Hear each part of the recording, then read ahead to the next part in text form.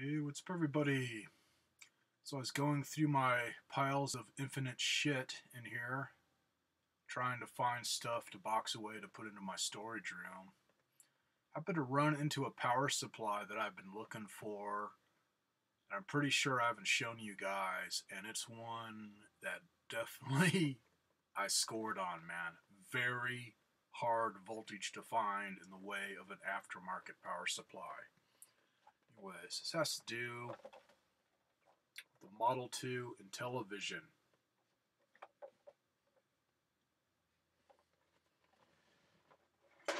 And since I got two of them now, the second one I picked up had the original power supply, and the reason it's an absolute bitch to find.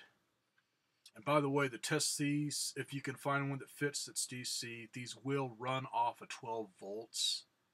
Just to test it, and it will run good, like no problem, but it's not good for it. You can damage the system if you do it too much, as it's not 12 volt. The output on this is AC 16.7 volts. Anyways, here's what the original power supply looks like. And another thing that's a bitch,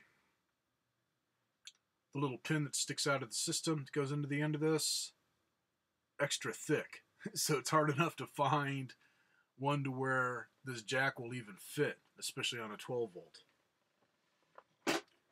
But a year or so ago, and got it at the thrift store for $1,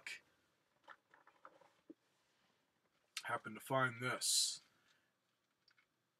And what's crazy when I look it up on eBay is it may be just as hard to find one of these. A lot of stuff for cell phones or just regular home phones or whatever. Just the little power supplies. Anyways, this looks like a Genesis adapter for a Model 1 with a cord on each end. Has those little grip things on the side. Nice. So it looks like. And one thick cord. And then skinny one. And the plug here fits the Model 2 beautifully.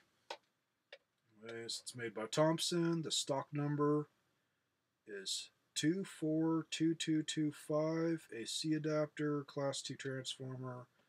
Input 120 volt AC, 60 hertz, 35 watt. Output 16 volt DC, 1000 mA. I don't know if this Intellivision one shows the polarity or not.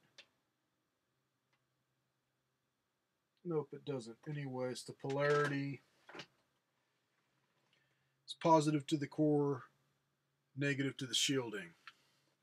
Core being the inside of this for the little pin that goes in it, and then outside shielding, which is that, negative. And on that 16.7, I don't know why they did that, which is weird.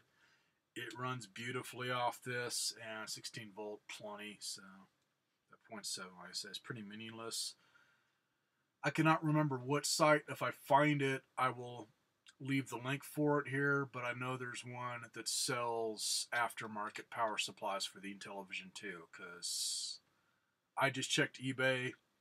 All I found was one Intellivision 2 system that was modded that obviously had the power supply, but no actual power supply by itself. But usually looking at around $20 plus the shipping or whatnot if you find one. No guarantee if it's going to work. So this is just another brand that you guys can look up. I will put all the specs into the description for it for anybody that's got a Model 2. Otherwise, like I say, man, if you got one that you just picked up without a power supply and you don't know if it works, it can work off of 12 volts if you can find one that fits. Which, once again, you want to have that same polarity and make sure it's 12 volt DC.